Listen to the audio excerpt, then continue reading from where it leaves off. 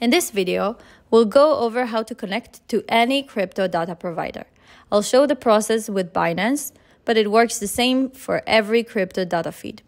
Note that viewing crypto data is free of charge and is compatible with every Bookmap package.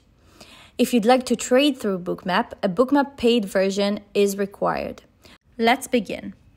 After you installed Bookmap and entered your license key, go to Settings, then Manage Plugins.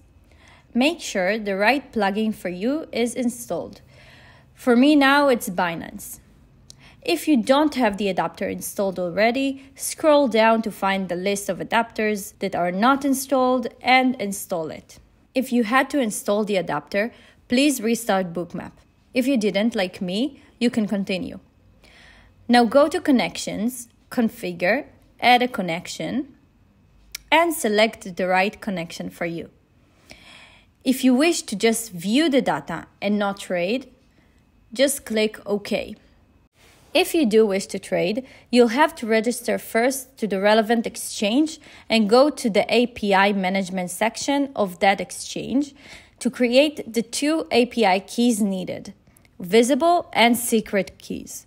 After doing that, come back to this tab here and check Enable Trading. And insert your API key in the username field and your API secret in the password field. And click OK. Now go under Connections and check the box to the relevant connection you just made.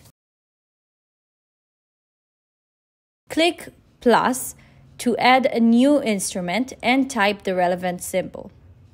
Now you are fully connected to the crypto exchange of your choice. Please note that backfill data is supported by some instrument pairs and not all.